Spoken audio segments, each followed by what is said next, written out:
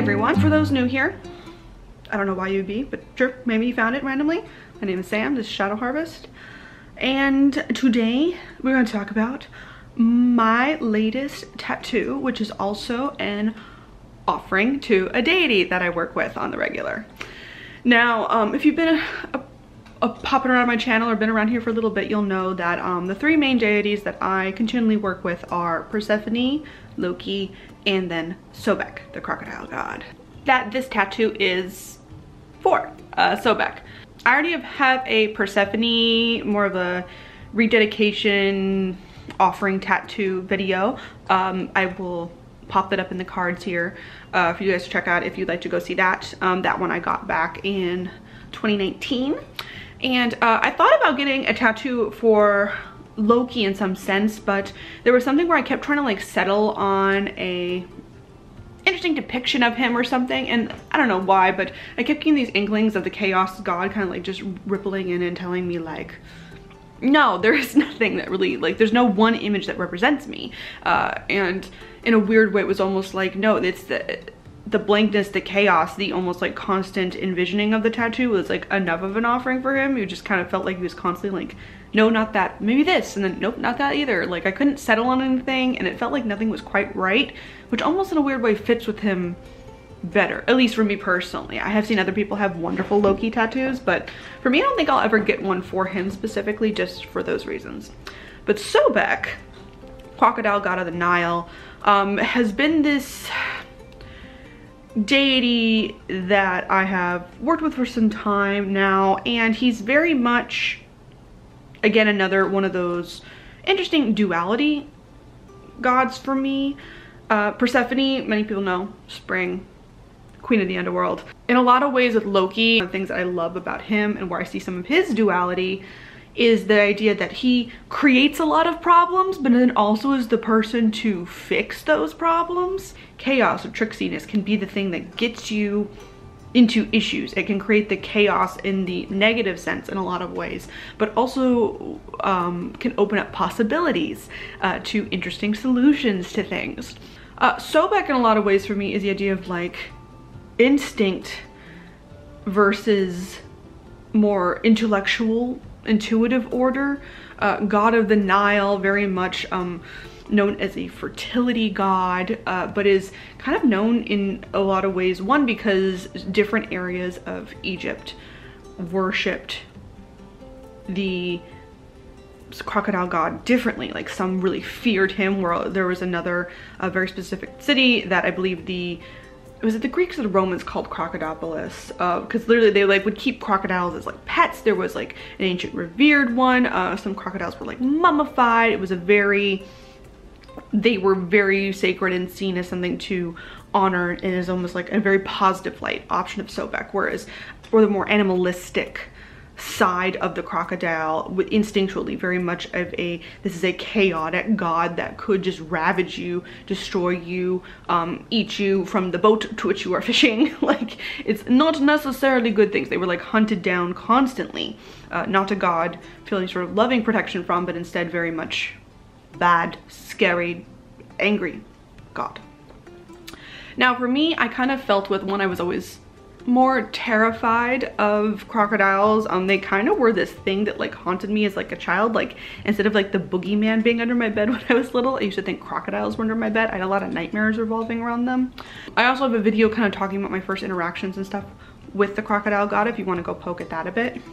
But over time with working with Sobek, specifically I think the fertility and the instincts aspect of the god, and that whole like, you know, listening to, I guess, your gut, or like, it's not necessarily like your intuition. It is much more like that instinctive animalistic side of ourselves, and allowing that to have its place and its reverence has been really important and helpful for me in my personal development and then in my craft.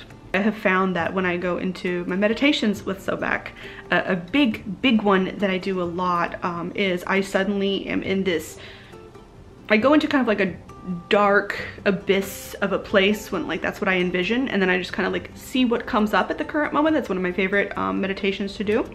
is to just immerse myself in all dark, and even times when I'm like closing my eyes instead of like staring at a flame or doing some sort of thing with that meditative state, a lot of times I just close my eyes or even like blindfold myself and sit as I try to meditate and like really focus on my breathing and my own heartbeat.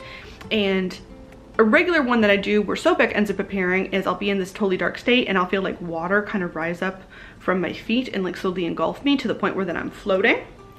And then I'll feel like a crocodile like kind of like sink him through the water, but then like hold up my back, so it's like almost like he's my floaty. And then it's like just us chilling there, and it's like an idea of like being patient and this constant idea of like, yeah, you're lost and confused, and that's okay to like sit in it for a moment. Sit there, wait, be patient until the right moment to strike is, like how crocodiles do when they're hunting. They sit there under the water for a long time, perfectly still, until something comes just within reach and perfect time to snap. So with all that in mind, I decided that one of the things I really wanted was to kind of embody that idea of like the crocodile in the water, the idea of like you sit there in patience and feeling your emotions and listening to your instincts until your instincts tell you, yes, this is right, yes, this is the time to strike. I wanted this tattoo to look like a crocodile swimming under my skin.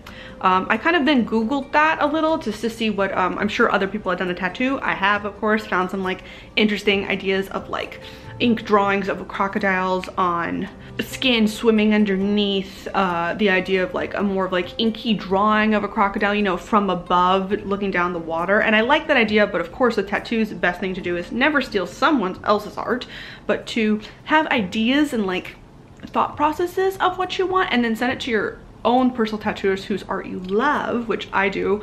Their name is Bex, and their tattoo studio will put in the description down below if you ever want to look at their stuff, their Instagram. It's amazing artwork. I love their style oh so much.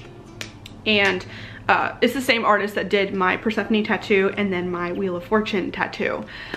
So I kind of just like spit some ideas. Bex just came up with the like the best little situation. We had a fun time also because I didn't realize at the time, I was hoping that the tattoo was going to be a certain size, about 6 inches long, like not that big, but we literally probably printed out like 7 different templates, and every single time I kept thinking like my thigh was like swallowing up the crocodile, and I didn't want that. It was very much of like, no, this is a presence, like this is more of an equilateral thing. And I kept feeling like kind of like nudge from Sobek as we were like doing it, like bigger, bigger. So just because one of the reasons I put it on my thigh, I guess this is interesting too, is when placing my tattoos, there is an idea of like the placement also kind of being sacred and integral to the god or goddess. With Sobek, there is definitely an element of like, he is also known as like the garter or the protector of the pharaohs. Like that became a thing at some point through history for the ancient Egyptians. And so that idea also really resonated with me, the idea of like strength, guarding the armies, protecting the kings or the queens is very much like, oh yeah, no, that seems to be like, I like the idea of like being the warrior, being the garter type of deal. And I'm sorry, when I think of the strongest part of my body, as for I'm sure many another big thad individual, it is the thighs that is my most powerful element. Those are where the muscles are, even if they're covered with a little bit of squish, like there is still power underneath them. So it only made sense that the crocodile would go there.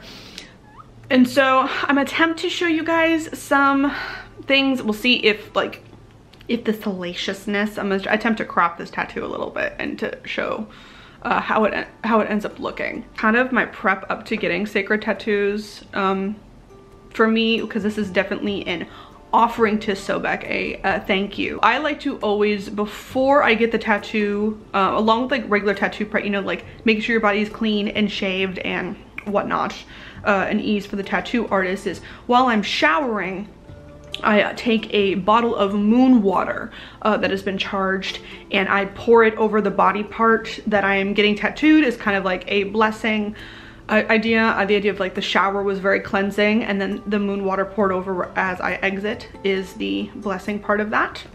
And then throughout the healing process, I have a little mini altar setup or a little section for where Sobek is, the perfect place to do offerings. So I would, as I'm like cleansing the tattoo or like adding lotion to it throughout the healing process, I would always do it in front of Sobek and light a candle and offering, again saying a very big thank you type of deal. But yeah, I'm really happy with it, and I feel like this is one of those tattoos I've wanted for a very long time. Like the minute the idea kind of hit me a few years ago, I was like, yeah, no, this is it, this is it. And then it was just waiting to get in a good time and for COVID not to be so awful.